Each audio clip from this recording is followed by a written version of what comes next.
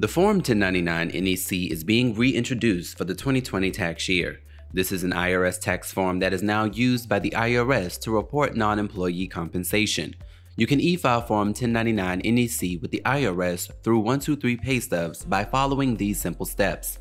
You'll have to include information about your business for each 1099 NEC you prepare, including your federal employer ID number, your business name, and your business address.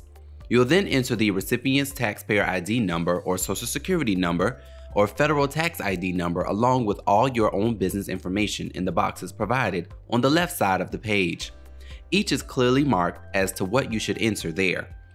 Next, enter information regarding the payments you've made to the non-employee in the appropriate box. Box 1. This tells the non-employee and the IRS the total of how much you paid the individual during the tax year. Box 4. You normally wouldn't withhold taxes from payments made to non-employees, but some individuals can be subject to backup withholding, and this will obligate you to do so. Just enter any amount of backup withholding you've made in Box 4. In Boxes 5, 6, and 7, the IRS doesn't require that you fill in these boxes, but your state's Department of Taxation might require a copy of the Form 1099 NEC with this information. Enter the person's state income, any state taxes you might have withheld, and identify the state or states to which you'll be reporting. Finally, review the form and make sure the information entered is correct. In case you find any errors, you may edit the return.